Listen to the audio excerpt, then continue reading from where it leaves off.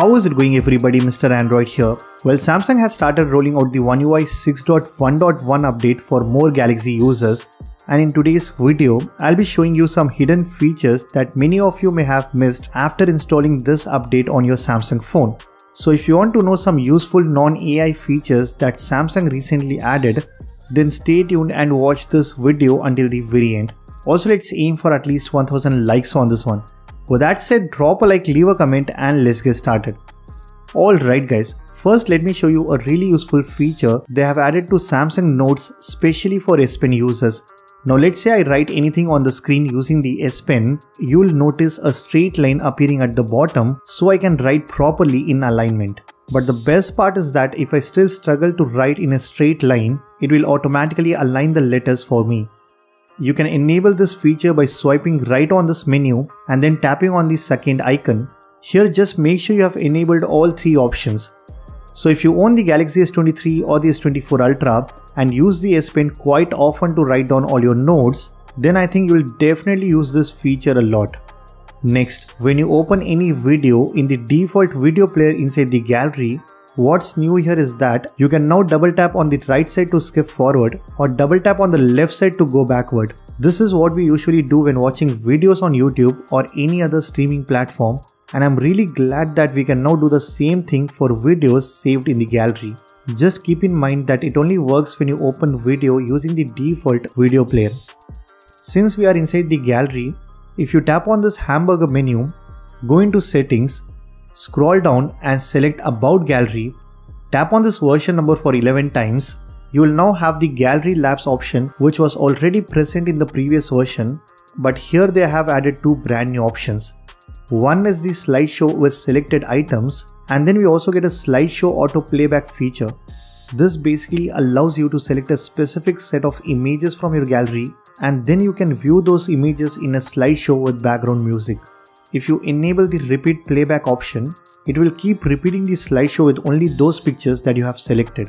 Next, if you enable this Go to Studio toggle, it will add a shortcut within the Gallery app to quickly access the Studio application on your phone. Next, whenever you want to set a new wallpaper on your phone, you just tap on this three-dot menu and then select Set as Wallpaper. Now if your device is running the latest One UI 6.1.1, you will see some additional options like Set as Alarm Background and Set as Calendar Alert.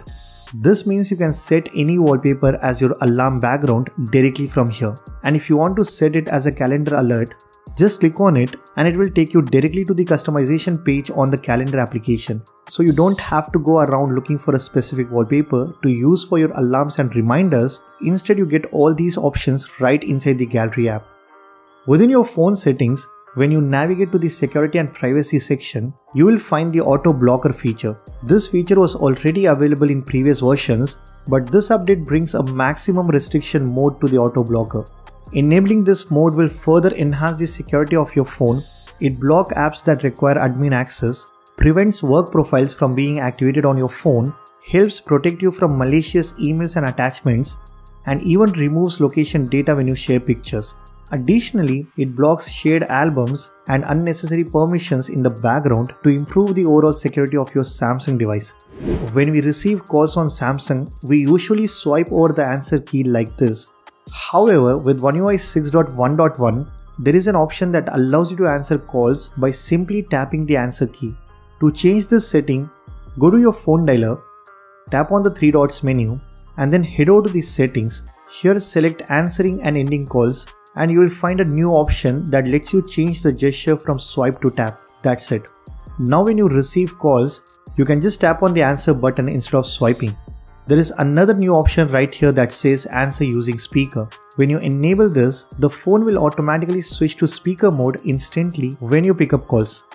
Another useful feature that I really liked is when you are inside the My Files app, you are now able to create a shortcut of any folder or files that you want to access directly from the home screen. In order to do that, simply long press on a specific folder, go to your home screen using the other finger. Now just drop this folder to create a shortcut. You can easily create shortcuts which you can directly access from your home screen. Not only they have added some useful features, but they have also improved the multitasking experience. Guys, when you play videos in picture-in-picture mode, If you click on the pop-up window, you get this new option that lets you directly open that window in a split screen. This option was not present in the previous One UI 6, but now you can open picture-in-picture videos into split screen in a much quicker way. So that's pretty much it for this video. These are some really useful hidden features of One UI 6.1.1. If you guys like this video, then be sure to hit that like button, subscribe to this channel if you haven't already.